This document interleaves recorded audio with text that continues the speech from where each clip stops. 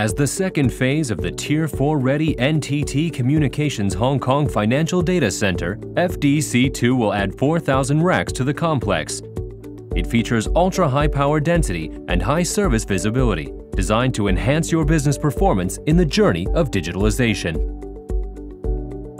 One of our cutting-edge features is the cooling battery, a thermal energy storage system which is an essential design of the ultra-high density solution.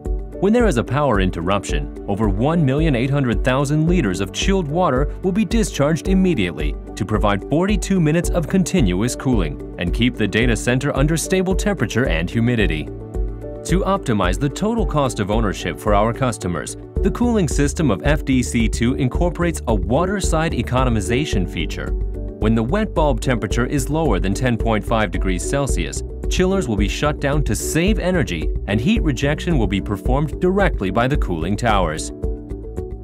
The cooling wall is another critical enabler for further optimizing the total cost of ownership. Together with other energy efficiency features, FDC2 can achieve a market-leading annualized PUE below 1.5 under full load condition.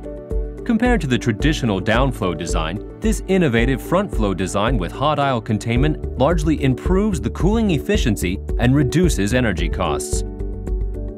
It also allows us to design our data center with lower raised floor and higher headroom, which realizes our offer of an ultra-high density up to 24 kVA per rack and leverages the extra tall 54U racks. At FDC2, our customers can reduce the total cost of ownership by housing extra IT equipment in the same rack without worrying about reliability and stability. Our extra tall 54U racks also enable customers to largely optimize the utilization of their IT equipment.